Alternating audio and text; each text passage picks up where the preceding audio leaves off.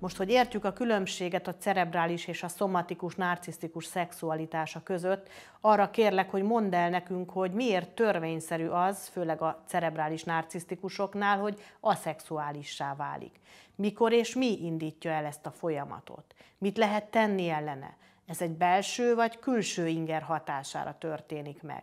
A coaching praxisomban megélt tapasztalataim szerint az aszexuális, cerebrális narcisztikus egyrészt küzd ez ellen a folyamat ellen, és szégyent él meg miatta, másrészt egyfajta felsőbbrendűséget, különlegességet, amolyan buddha tudatot él meg azáltal, hogy nem él szexuális életet. Ez egyfajta spirituális útkeresés? Olyasmi, mint a tantrában az önmegtartóztatás és a szexuális energia sublimálása? No, tantra is not exactly asexual. It's just a non-orgasmic. But these are very interesting questions. The cerebral's asexuality starts as an accident, in effect.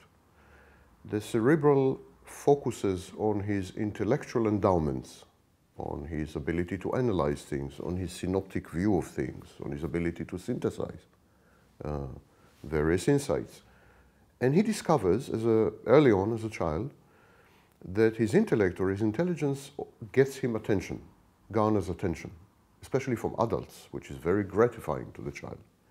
He even discovers that his intellect gives him power over adults, respect, awe, and so on.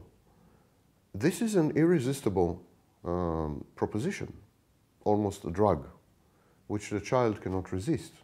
And remember that the narcissist gets fixated at that stage. So he comes to be 9. By age 9, he had discovered that his outstanding intellect gets him attention and other goodies from adults, and then he freezes. He doesn't continue to develop and say, well, okay, it's only one dimension of life, there are other dimensions. All this is missing. He just froze at that second for the rest of his life. And so the only lesson he gets from life is, if I use my intellect, I'm going to get attention, respect, obedience. So this is the lesson, and the only lesson he has. Nothing can be, no other function in his life and no other dimension of his functioning can ever be as good or reach the level of his intelligence. He cannot fix things at home on the level of his intelligence, and he cannot have sex with someone, a woman or a man, never mind, which will reach the levels of his intelligence. His intelligence is so perfect, such a well-honed instrument, so brilliant, so pyrotechnic, so technicolor, so amazing, so peacock tail, that it's extremely difficult to match it. So we have a tendency in life to repeat what we are good at and to avoid what we are not good at. I keep telling people, for example, you fail all the time because you're very good at failing. You're an expert at failing. We all do what we are good at, and if we fail all the time, we're very good at failing, and we will continue to do this because we are a success at failing. And so the same with the narcissist.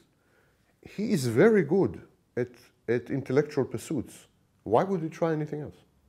He has no incentive, he has a disincentive to try anything else, because if he tries anything else, it will contrast very sharply with what he's good at. So it starts like this. It starts by the narcissist gravitating towards the preference of excellence. Narcissist actually seeks excellence, which is a very good trait, you know. But he is a radical. He is an extreme. He seeks excellence but refuses to compromise. So he goes through a process called constriction. Constriction is when your life becomes more and more and more and more and more narrow, more constricted, more restricted, because you are a perfectionist, because you refuse to compromise, and you refuse to accept the gray shades of the world. It's not black and white. And this is called dichotomous thinking. Now, the reason the narcissist has dichotomous thinking, he refuses to accept gray shades. It's all, everything good or bad, excellent or zero, you know. He has dichotomous thinking because he's stuck in childhood. And children have something called splitting. Splitting is a defense mechanism. And splitting is when we think of the world in black and white. Every person is totally good or totally bad. Every situation is totally acceptable, totally unacceptable. Or I am 100% at what I do, or I don't do it. So this is splitting. And the narcissist splits all the time because he's stuck as a child. When we grow up and become adults, we don't split anymore. We realize people have some good sides, some bad sides. Sometimes they're good, sometimes they're bad. I don't have to be perfect in sex. I can just enjoy it. I mean, we stop splitting. We begin to see nuances of the world. Narcissist doesn't have this. So the cerebral narcissist, because he wants to be perfect, it also is a part of his grandiosity. He focuses only on intellect and neglects everything else, not only sex, everything else. So he is, for example, not likely to have a family, for example. Or if he has a family, it will be a very dysfunctional family because he will not invest in the family. He will not, you know. So coming back to sex, that's how it begins. Gradually, the narcissist looks around, and he sees that he is that he is a freak. That everyone is having sex, and he is not having sex. That girls go after boys, but not after him. That and so he begins to feel left out. He begins to feel freakish. He begins to feel inferior and inadequate. And this challenges his grandiosity.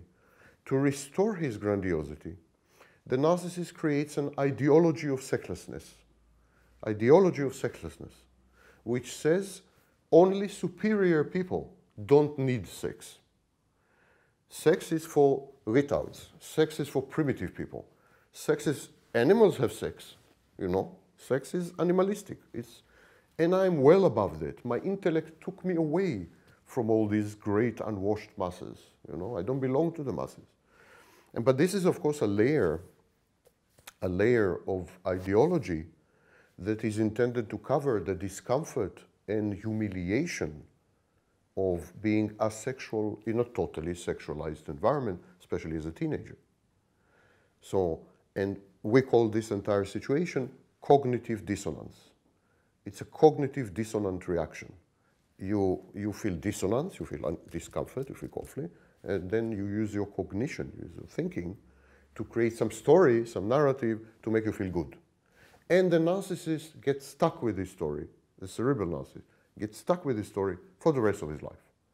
Gradually, he becomes proud or catected. He becomes emotionally invested in this ideology, this story.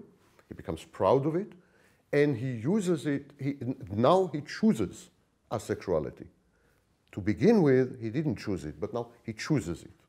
So even when he finds himself in situations where he can have sex, is offered sex, and so on, he would reject it. And he would not feel bad about it, but he would feel proud. He would feel that he had been tested and survived the test with flying colors. He had proved his mettle. He had proved how strong he is, how superior he is, how, you know, and he would even brag about it. He would even go and tell everyone, I was with this gorgeous girl, she took off her clothes, I told her, you know, leave me alone. And he would brag about it. And of course, like everything else, there are social structures which are narcissistic. Most religions are narcissistic. So there are social structures, and these social structures adopted asexuality as a form of, you know, so we find asexuality in religion, which we can discuss later.